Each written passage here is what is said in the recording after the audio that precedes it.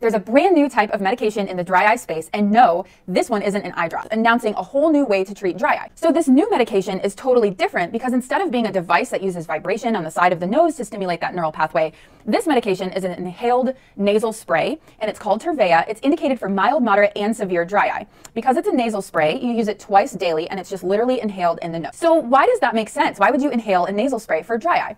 Well, actually, the trigeminal nerve, when stimulated, increases basal tear production. Basal tears are those important tears that keep your eyes moisturized and prevent dryness of your eyes. It's very important for a person to produce a good level of basal tears throughout the day. And in patients with dry eye, often they're not producing basal tears like they should.